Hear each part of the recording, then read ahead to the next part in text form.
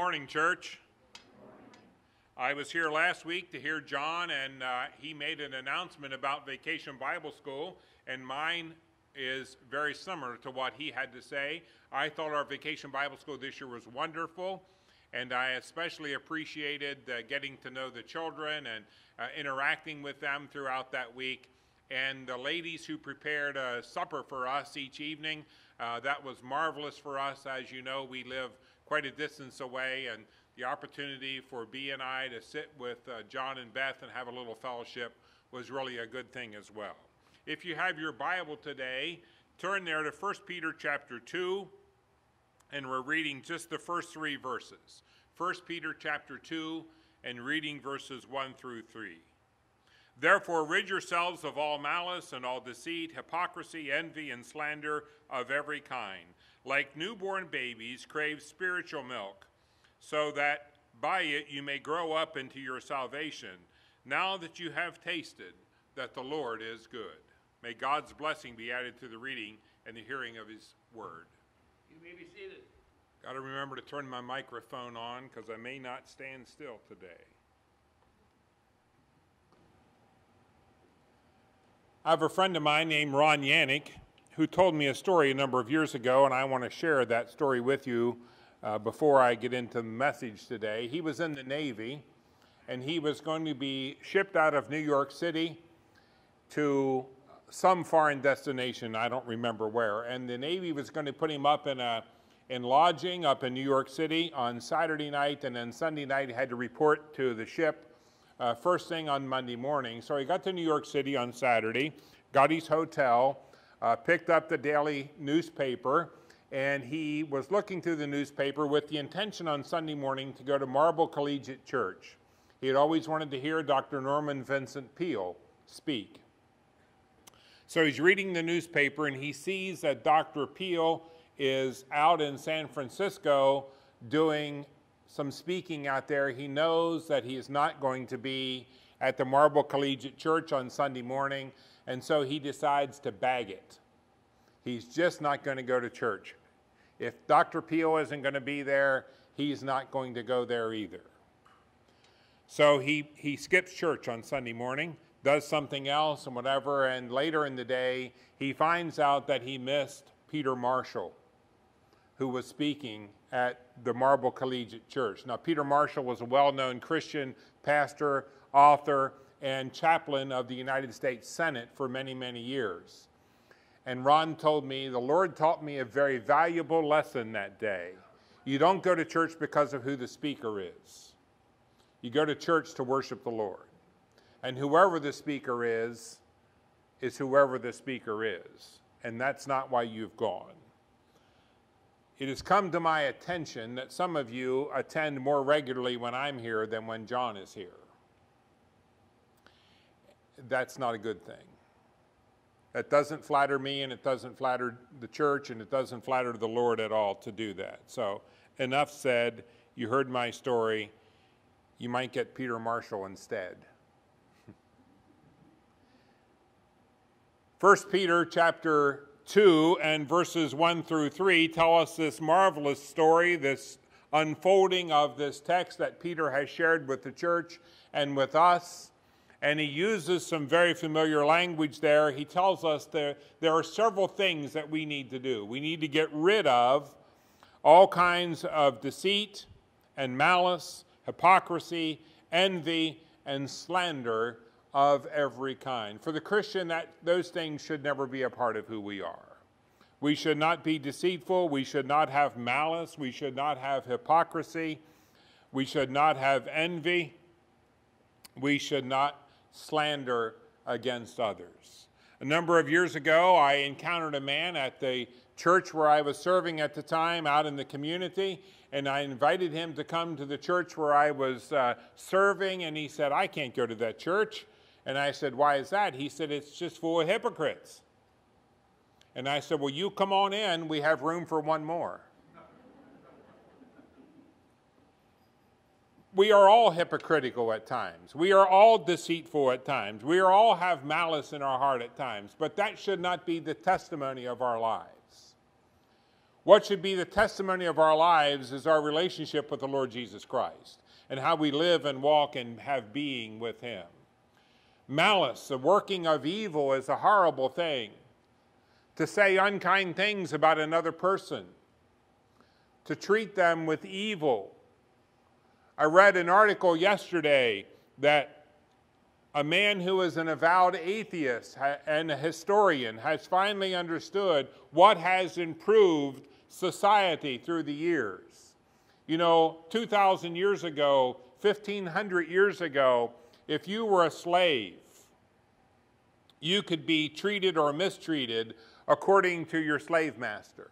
You could be punished, you could have your fingers cut off, you could have all kinds of horrible things done to you, and you had no choice in the matter. You had no say in the matter. That began to change. And so this avowed atheist, who is a historian, wondered why were these sudden changes coming? Why were things improving societally? His only conclusion was because of the Lord, because of the Christian church, because of our needing to treat people in accordance with God's word, not with malice, not with envy, not with slander, not with hypocrisy, not with any of those kinds of things. Yes, all of us get caught up in that every once in a while. All of us, when we're driving down the highway and someone pulls in front of us and then slows down, we all want to shake our fist at them. Hopefully that's just a passing moment for us and not the way that we live our lives. Dale didn't mention up here that he and Bonnie were involved in an automobile accident yesterday. I don't know this, but I do know this. Dale and Bonnie did not get angry and shout at the young lady who had hit them. They did not curse at her. They didn't do any of those kinds of things because that's not in their character. I know that without even asking that question. Were they happy that it happened? Of course not. They're both a little stiff and sore today. They're grateful that the front end of the car where the motor is located was what was hit instead of the passenger door. They're very fortunate in that regard. We have to be, the testimony of our lives needs to be the grace, the love, and the joy of the Lord Jesus Christ for us. Peter says to us, therefore, because of all the things that we've read there in chapter 1, therefore, rid yourself of all of these things, of the deceit, the hypocrisy, the envy, the slander, of all of these kinds of things. And then he tells us, be like newborn babies, craving the pure spiritual milk so that you may grow up into your salvation. Bea and I haven't had babies in our home for a long time, except when the grandchildren visit. And we love those moments. We're weary by the time they leave. If they're there for an hour, we're tired. If they're there all day, we're tired. If they're there over the night, we're still tired. There's a reason God generally gives children to people who are younger than what we are, but we love when they come. We have out on our back deck some cats and kittens who visit us regularly. Bea feeds them. She's developed a relationship with 2 of them. We claim that the mice population has diminished. As well as she feeds them, they're not eating mice, I can promise you that.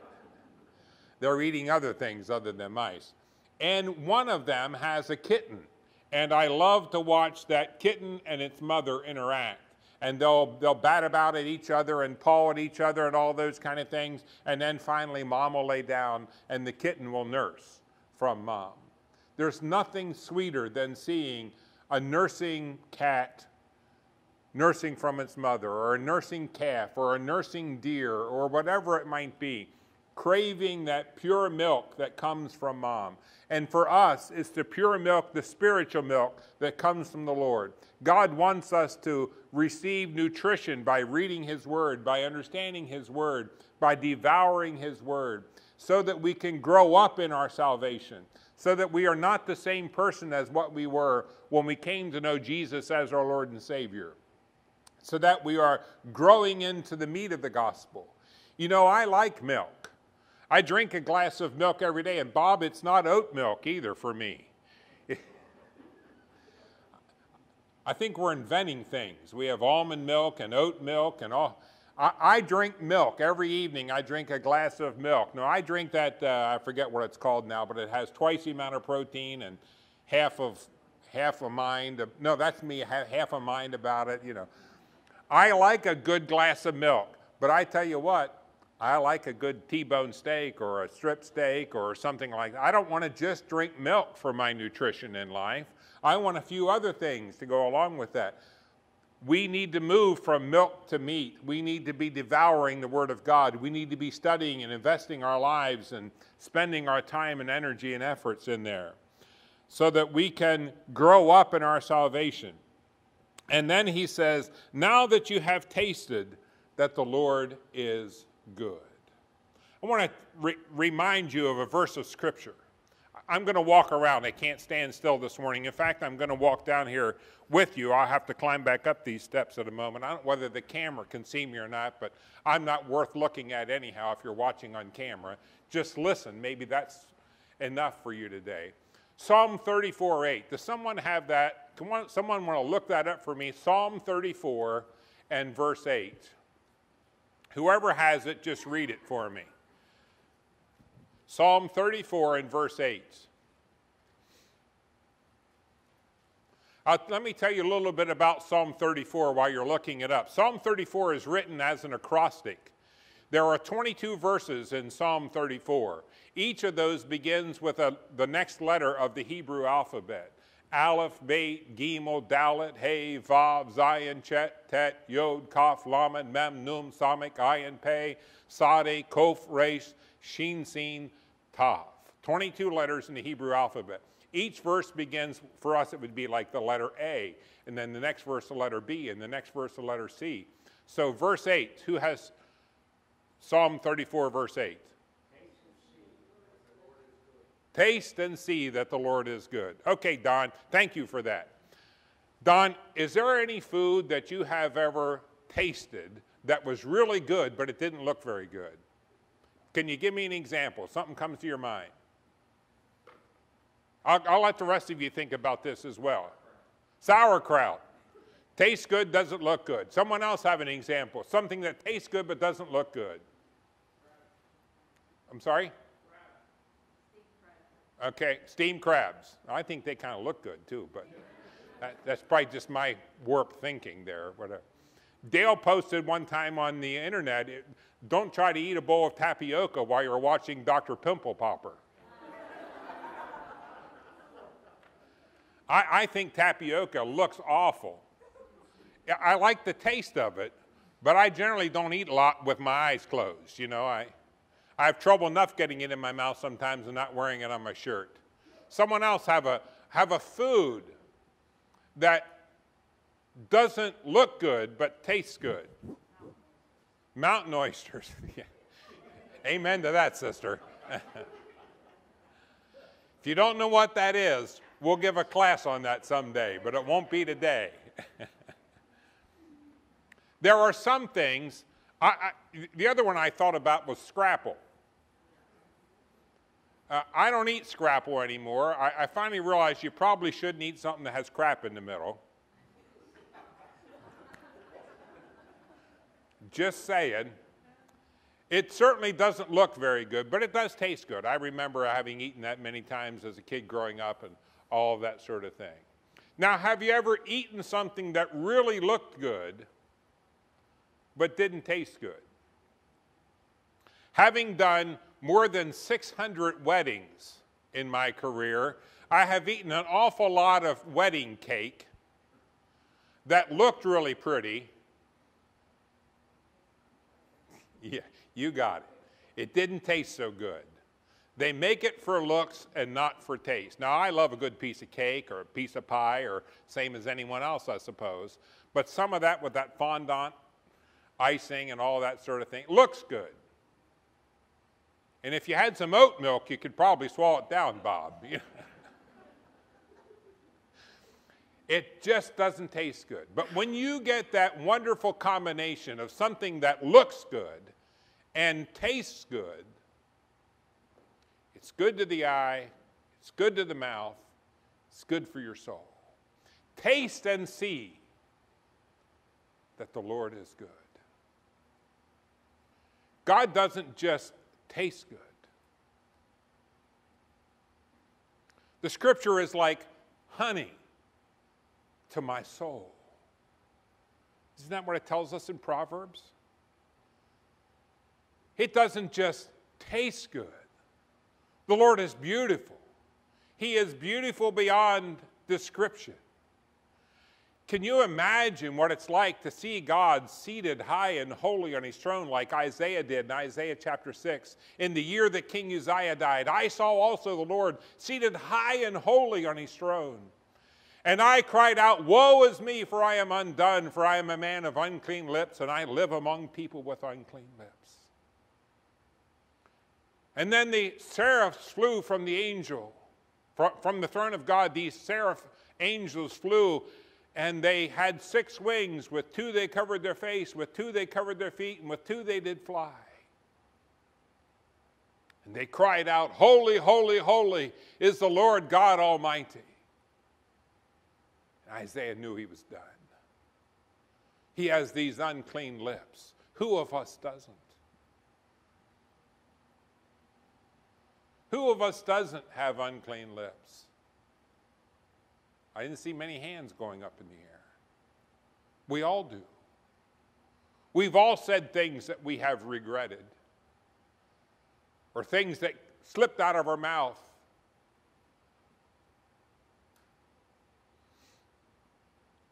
Little boy had a lawnmower out in front of his house, and he had a little for sale sign on it. There was a new pastor in town, and he's walking down the street, and he sees this little boy with a lawnmower, and he says, son, how much do you want for that lawnmower? He said, $5. Pastor said, $5? That lawnmower ought to be worth a whole lot more than $5. And the little boy said, well, you have to pull in that handle, and pull in that handle, and pull in that handle, until it'll finally start. And sometimes it won't start. He said, I found out if you curse a little bit, it helps you. And the pastor said, son, I haven't cursed in years. He said, you pull on that handle enough, it'll come back to you.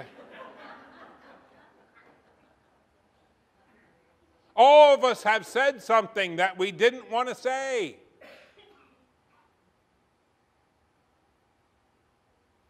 We need our lips touched. When Isaiah has this vision in chapter 6, the angel flies over to the altar of God and with a pair of tongs takes a coal from it and flies back, and he touches Isaiah's lips. He purifies him. He prepares him for the mission and the message that God wants him to preach. Taste and see that the Lord is good. I want you to understand that our world is full of trouble. There's a lot of evil in our world, and it's not getting better. The Lord tells us it's not going to. We shouldn't be a bit surprised by that. It's not getting better. It's getting continually worse. And the only way that I know of that we can remove ourselves from that is by putting ourselves into the presence of the Lord. By spending time reading, studying, and meditating upon his word, by listening to good things, to good music, by hearing good messages, by focusing on what the Lord is and what he has done. I challenge you with this. Whenever you feel a little bit down in the dumps, and all of us do at times, take a piece of paper and a pen or a pencil and begin writing down the blessings that the Lord has given to you. Count your many blessings. Name them one by one. See how many you have on your list. I promise you, your attitude will be better when you're done with that list than it was when you started it. Because you will be reminded of the things that the Lord has done for you. And won't be just focused on the problems that are surrounding you.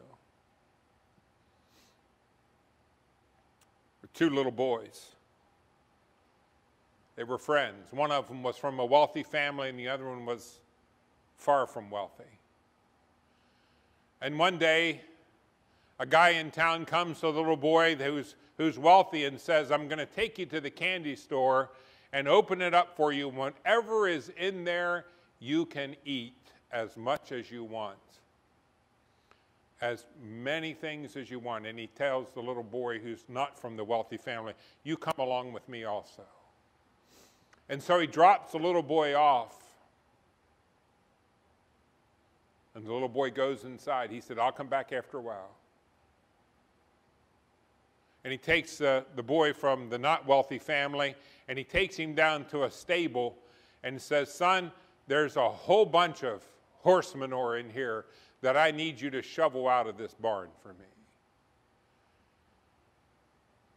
And you just shovel it and put it in this wheelbarrow and wheel it out here beside the barn, out in the field there, and you just dump it out there. The little boy said, okay. So the fella goes to check on the boy in the candy store. And he gets to the candy store and he sees the little fellow in there and he says, well, how much candy have you eaten? He said, I haven't eaten anything.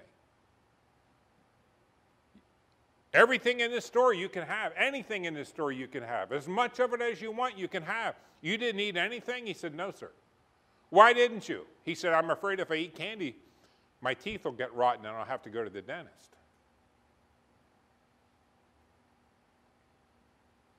The fellow said, okay, well, come with me.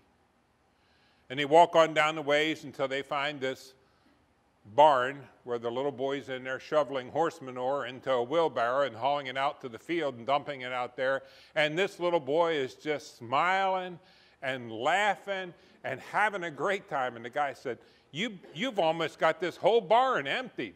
He said, yes, sir, I did. He said, and you have a smile on your face and joy in your heart. What gives? He said, with all this manure here, there has to be a pony somewhere.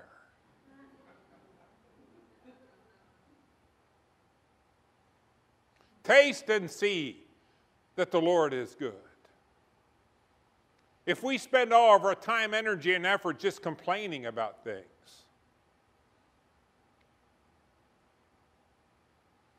and no time at all rejoicing, guess what's going to happen to us? Our life is going to go down and down and down. I need someone else to look up two verses of Scripture for me. Deuteronomy chapter 30 and verses 19 and 20. When you have them, I want you to just call them out to me.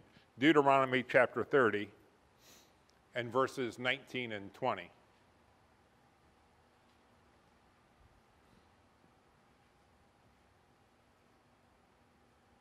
Who has it?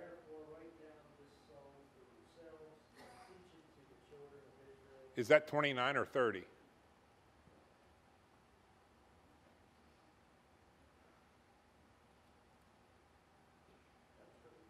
Oh, it was 31. Okay. Chapter 30, verses 19 and 20. We'll wait for you. I call heaven and earth as witnesses today against you that I have set before you life and death, blessing and cursing. Therefore choose life, that both you and your descendants may live. That you may love the Lord your God, you may obey his voice, and that you may cling to him, for he is your life, and the length of your days, and that you may dwell in the land which the Lord swore to your fathers, to Abraham, Isaac, and Jacob, to give them. I have set before you life and death. It's up to us what we choose. Joy or heartache. It's up to us what we choose. I have set before you good and evil. It is up to us what we choose. We know that the world chooses the negative side of things every time. And sometimes we get affected by that or afflicted by that. We need to choose life. We need to choose the Lord. That's what he's saying there in verse 1 to us. We need to have the choice of not speaking malice, not living with envy or anger, not living in any of those kinds of things. It is our choice. If someone does you wrong, It's our normal reaction to want to do wrong back to them. Just on the way down here today, a car out on the interstate sped up past me. I was in the right lane. Doesn't happen very often, but I was in the right lane. Sped up past me, pulled it in front of me, and then slowed down. So I got into the left lane, and I sped up ahead, got back to my normal speed, and I said to B, I'm really tempted to pull in front of him and slow down. You know, for every action, there is an equal and opposite reaction. We learned that in physics class. I didn't do that, but that was my temptation. One child slaps another child. Guess what the second child's going to do to the first one? Slap them back. Of course, I will tell you it's the second slapper who always gets caught.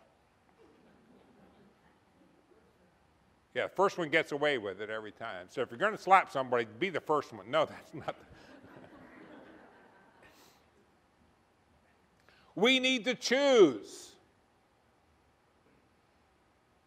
When Moses is writing here in Deuteronomy, he says, there is set before you this choice, life and death. Choose life. I visited with my good friend Joe Zimmerman in the hospital this week. He's in Lancaster General Hospital. He's been a pastor in our conference for a long time. He's older than me, but I ordained him into the ministry.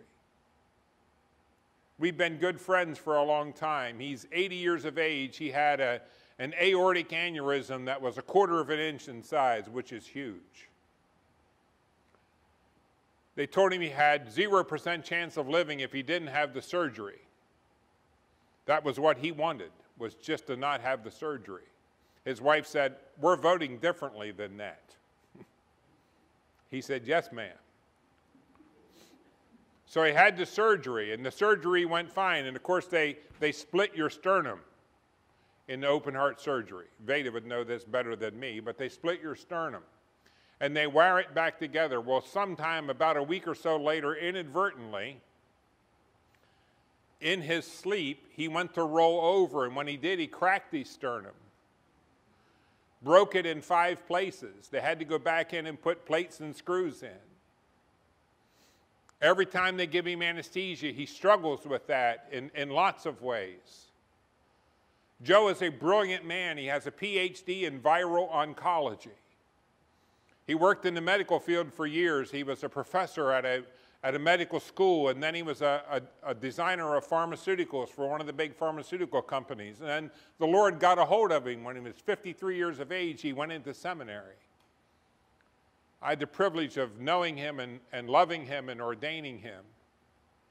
He now has developed pneumonia in his one lung. I was there on Thursday when they injected him with the needle and withdrew almost a liter of fluid from his lung. He said to me before they took him to that procedure, I don't think I'm going to see you again. I think I'm going to die before this procedure is over. And I said, well, you can believe what you want to believe, but that's not what I'm believing. I believe I'm going to see you again here in this room in an hour's time. He said, good luck on that. He was downtrodden. He was broken. Joe is normally a very optimistic man, but he's been through a lot in the last several weeks. And so I prayed with him before he went. Well, he came back to the room. He said, I guess you were right after all. I said, mark it down, Carolyn. I don't get credit for being right very often.